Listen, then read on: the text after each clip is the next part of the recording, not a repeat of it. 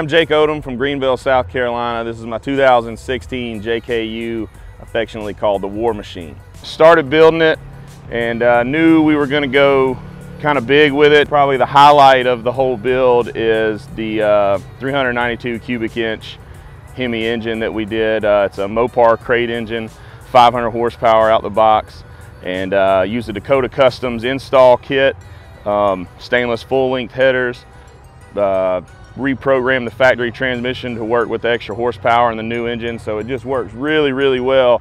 And it's just like factory, so everything works, cruise control, all the buttons, all the dials, everything. So it's just made for a really nice, seamless build.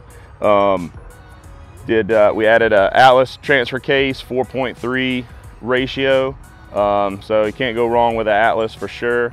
Custom drive shafts from Carolina Driveline, and those go to, it's got some Curry Rock Jock axles, Rock Jock 60 VXR front and Rock Jock 70 rear, 538 gears, ARB air lockers, good shafts, all that stuff. PSC hydro assist steering. See, we got the Nitto trail grapplers on here, Raceline wheels. It's a 4.5 inch long arm Synergy suspension kit with the Fox remote reservoir shocks. Full Genrite aluminum armor package, bumpers, high clearance bumper, flares, rockers, the whole 9 yards.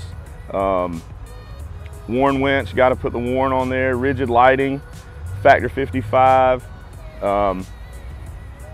Just kind of tried to do a little bit of everything where we could and touch each piece of the Jeep. Full Genrite roll cage, Line X spray line on the interior, PRP suspension seats, 4 of those for everybody. Kind of built it as a family crawler. Family was getting bigger. Wanted to be able to take everybody wheeling all at one time and throw some gear in there as well.